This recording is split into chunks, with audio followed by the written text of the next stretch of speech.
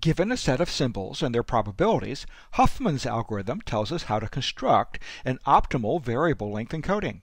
By optimal, we mean that, assuming we're encoding each symbol one at a time, no other variable length code will have a shorter expected length.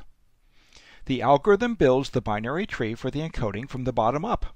Start by choosing the two symbols with the smallest probability, which means they have the highest information content and should have the longest encoding. If anywhere along the way two symbols have the same probability, simply choose one arbitrarily. In our running example, the two symbols with the lowest probability are C and D. Combine the symbols as a binary subtree with one branch labeled 0 and the other 1. It doesn't matter which labels go with which branch.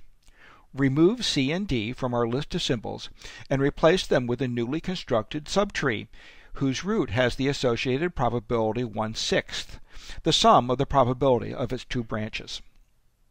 Now continue, at each step choosing the two symbols and/or subtrees with the lowest probabilities, combining the choices into a new subtree. At this point in our example, the symbol A has the probability 1/3, the symbol B the probability 1/2, and the CD subtree probability 1/6.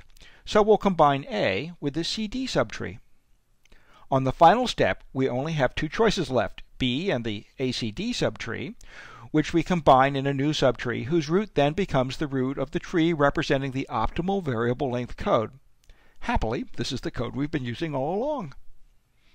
As mentioned above, we can produce a number of different variable length codes by swapping the 0 and 1 labels on any of the subtree branches. But all those encodings would have the same expected length, which is determined by the distance of each symbol from the root of the tree, not the labels along the path from root to leaf. So all these different encodings are equivalent in terms of their efficiency. Now, try your hand at Huffman's algorithm to construct optimal variable length encodings.